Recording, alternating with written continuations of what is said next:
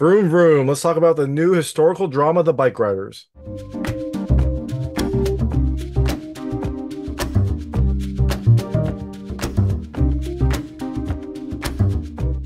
Hey everyone, it's David Stark from Watcher Pass. Today I'm here to talk to you about The Bikeriders, which is coming to theaters on June 21st, 2024.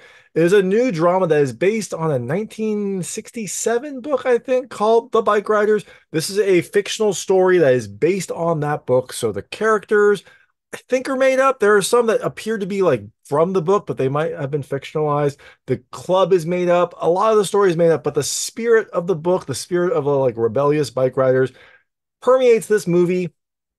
Does that spirit turn into a good movie? Well, my hot take is I think you should watch it later. I liked a lot about this. It was a well done period piece. It had a great cast.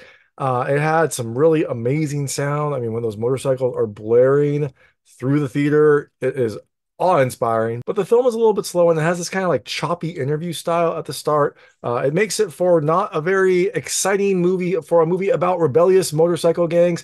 I liked it, but not as much as I expect to. I think you should wait for it to come to like streaming or on demand, watch it from the comfort of your own home. But all that being said, I'm gonna tell you a little about the film, a few things I liked, a few things I didn't like, and really quickly go into the ending. I promise this one will be quick. If you don't want to know what happens in the ending in this movie, I would turn it off when I get there. Before that, though, I'll keep it vague. I'll keep it spoiler free. I'll let you know when I get to those spoilers. So, The Bike Riders is about this fictional Chicago club called the Vandals that was started by this enigmatic, charismatic leader named Johnny. And the film kind of details how they grew, some of the big incidents, and how the gang kind of changed as America changed in this period. It goes from like 1967, maybe 1963 to like 1975. So it's a very tumultuous time in America.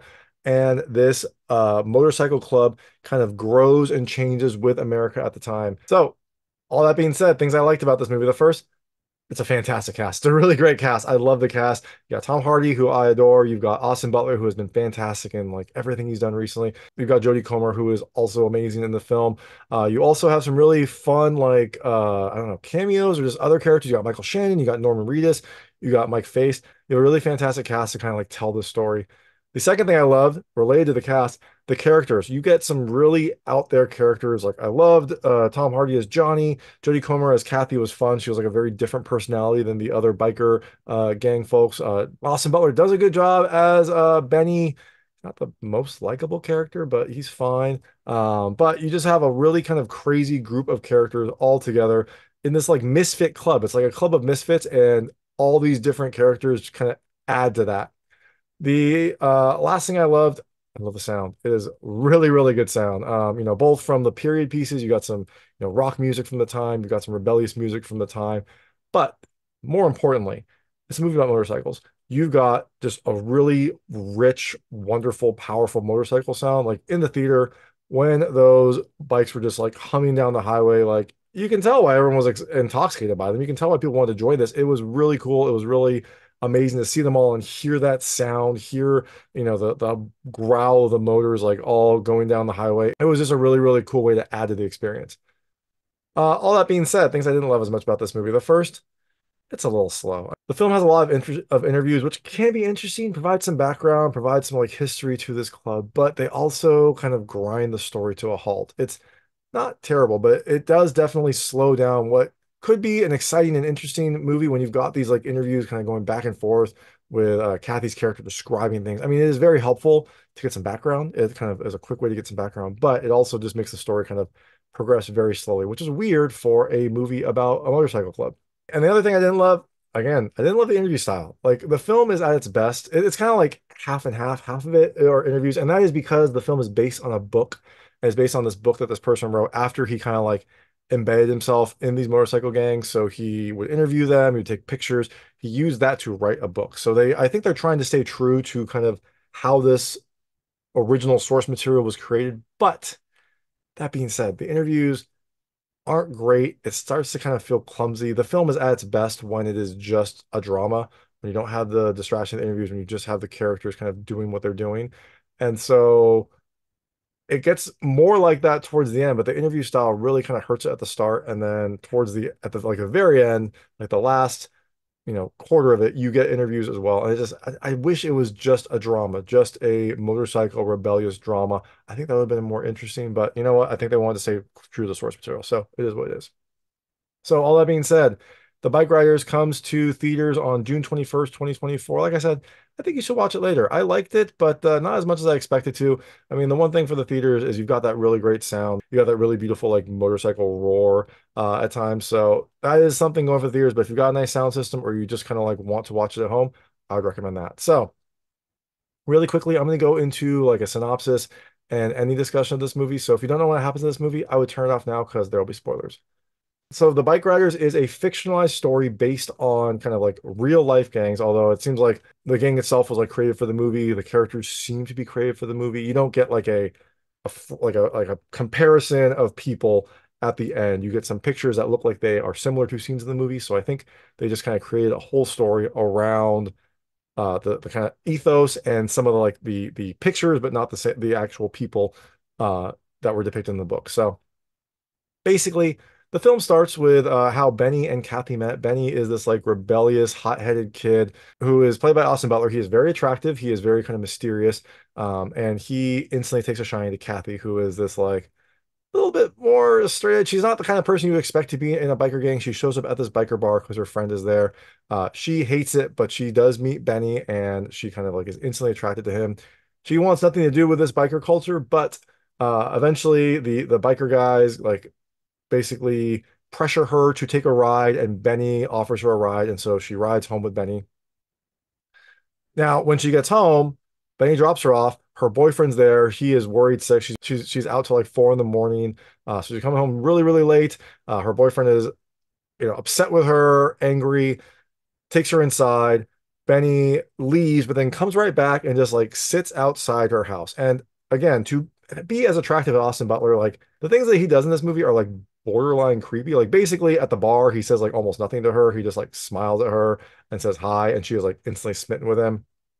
Like barely says anything to her on the ride home.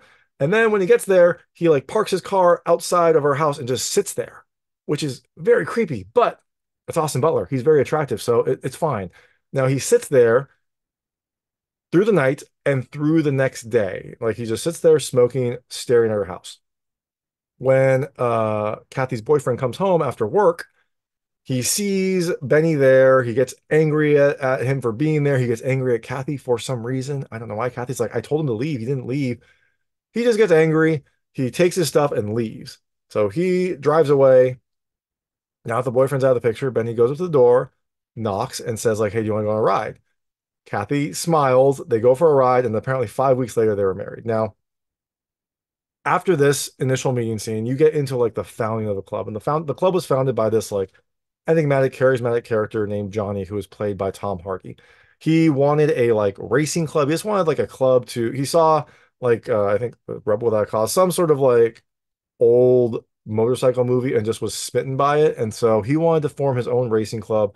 They formed like a dirt bike club where they would race around, but he didn't want to race dirt bikes. He wanted to like go riding. And so he started a motorcycle club and took some of the dirt bike members with him. And that was the original group for the Vandals, Chicago. Now the club kind of grew and grew as, more people joined up. There were more like misfits that wanted this like place to belong. The club kind of like appealed to them, appealed to like people that wanted respect, people that wanted to like be part of an organization. And so the club grew, and part of this was Johnny. Like Johnny did a good job of like keeping people in the loop. He organized like outings, he drank, they had fun. It was basically like a social club for misfits. But as the club grew, it seemed like the influence and pull of power got to Johnny. Like he was the leader, and he originally got that because he started it and all the people like respected him. But eventually it feels like he had to kind of like flex to stay on top, make sure the guys respected him, make sure that like he was the one that everyone respected. So like at one point they are arguing about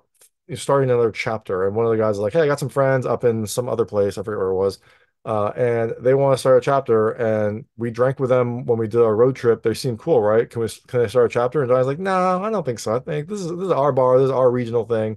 I don't really want other people to be there. And the other vandal's like, well, then I guess I challenge you because that's part of the rules. Part of the rules is like any vandal can challenge the leader at any time. So they fight. They shoot. Johnny's like, do you want fists or knives? And the guy's like, well, fists. I don't want to kill you. And so they fight it out.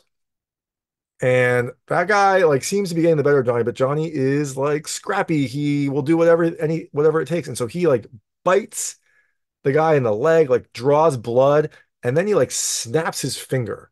And after that, the guy like yields, and Johnny's like, you can tell your friends that they can have their club.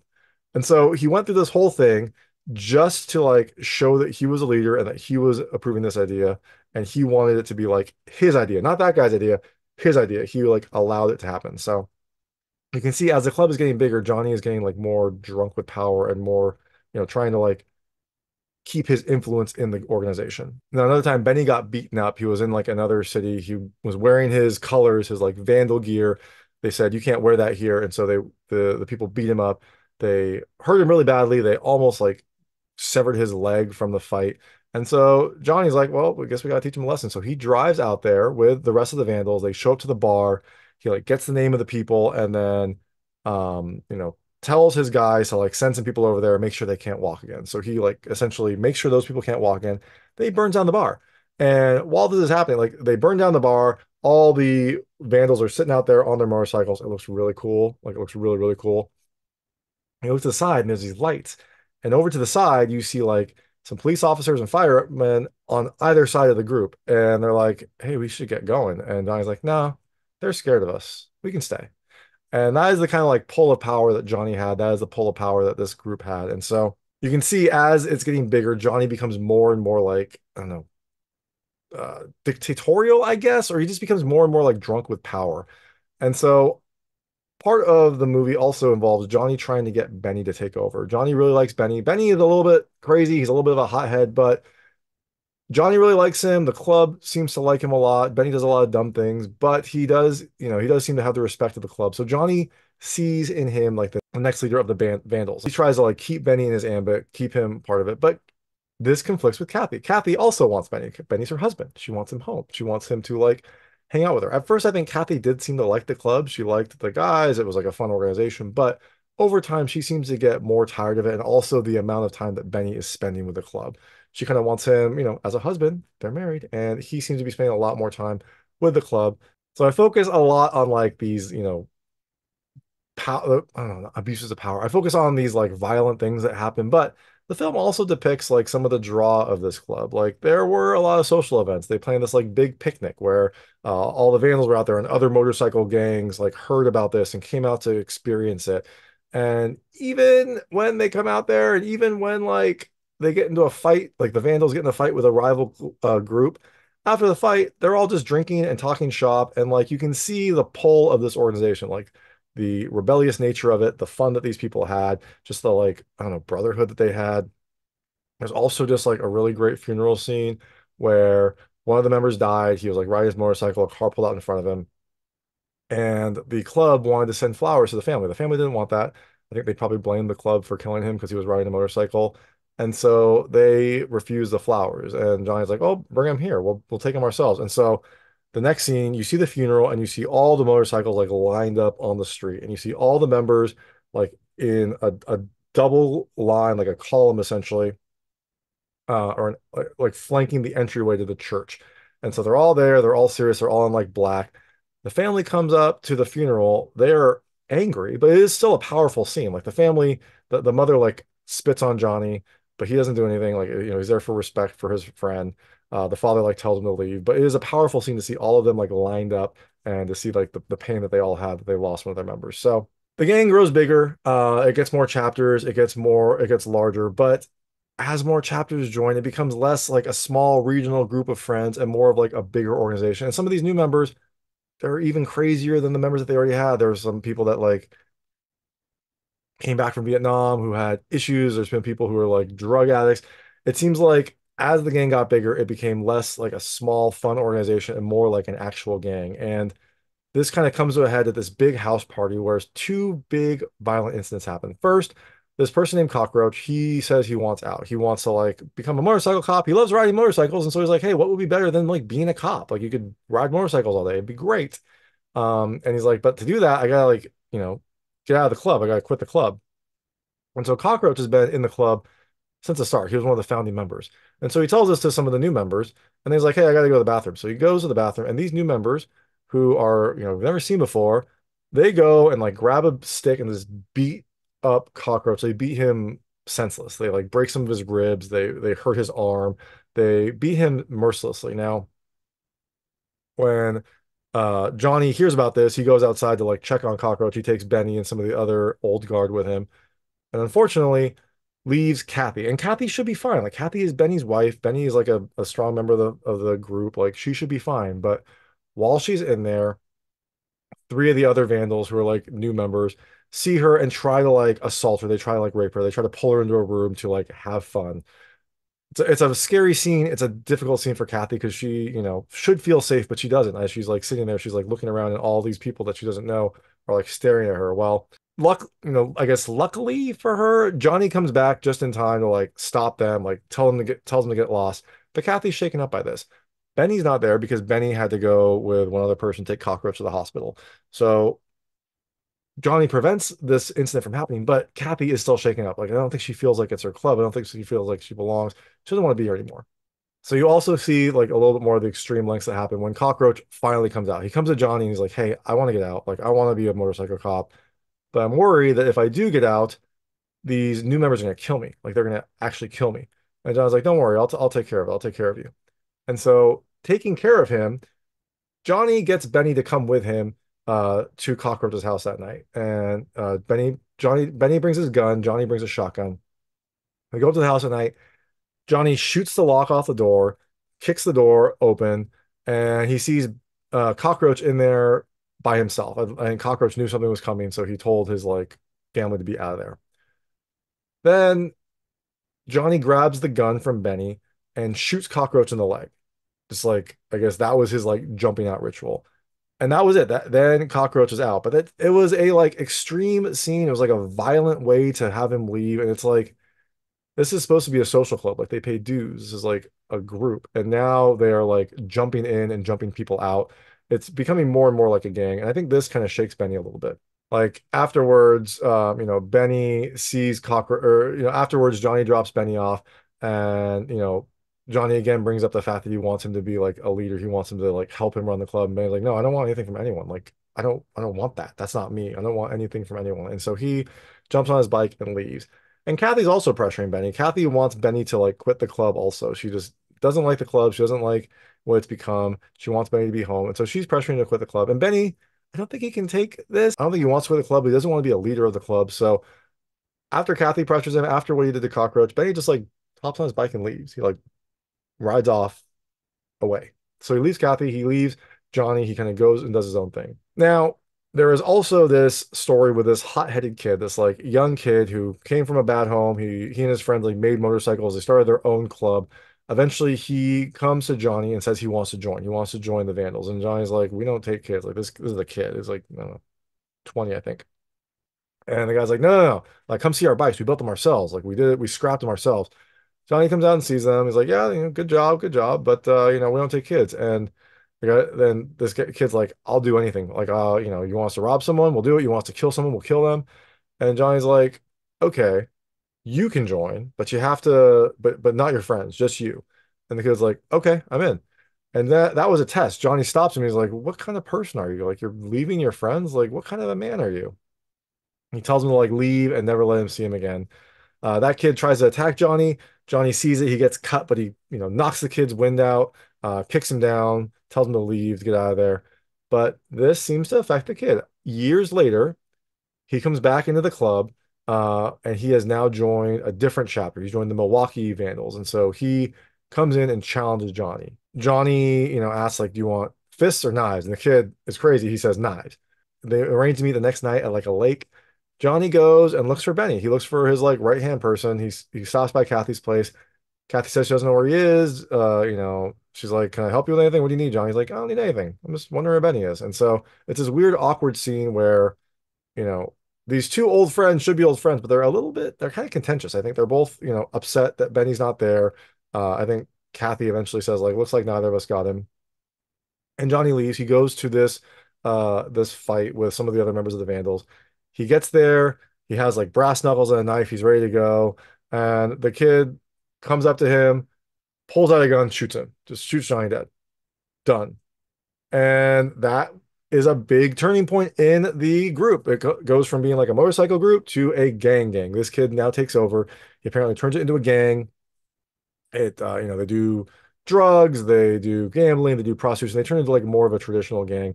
Changes the tenor of the entire club. But Benny, we see Benny later. He is in a different club. He's like hanging out in a different Vandals bar. One of the people gets a call and he goes to Benny. He's like, "Hey, I just heard that Johnny, that this guy named Johnny was shot. You used to ride with him, right?" And Benny's like, "Yeah, I used to ride with him." Seems to affect Benny a little more because later the next scene, we see Kathy at home. She looks outside, she opens the door, and Benny's there. He's sitting on the stoop, waiting for her. She comes outside, she gives him a hug, and Benny just starts crying. And this was a big scene because Benny only cried a couple times in the movie. He never cried before. He cried once when they almost took his leg off, when his leg was broken. He thought he might lose his leg and not be able to ride. And he cries when he hears about Johnny's death. So you can tell this affects him. It really, you can tell that this really affected him. Kathy's there. She, comforts him. And then we find out later that Kathy and Benny moved to Florida. They got out of there. The gang had changed. I don't think Benny, really wanted to be there anymore anyway. So they moved to Florida. Benny's working for his cousin. They have a life in Florida. She says they're happy. They seem happy. She looks out, she sees Benny. Benny's out there hanging with a cousin. He looks up at her and smiles, and then you hear some motorcycles off in the distance. And Benny kind of like cocks his ear, listens to the motorcycles. You can tell that he's listening to them, maybe kind of thinking about them. And then he looks up at Kathy again and smiles. So it seems like maybe they're happy now that they've kind of like left the club. Benny had his rebellious streak, and now he is ready to settle down, I guess. But that is the Bikeriders. Like I said, I think you should watch later. I liked it. It was a nice period piece, but it was a little bit slow and not as interesting as I expected it to be. So definitely think you should check it out eventually. Just maybe wait for it to come to streaming or on demand. And thanks so much for watching. If you like this review, please like and subscribe to this channel. It helps me out a lot. Make sure all my new content goes straight to you. Thank you.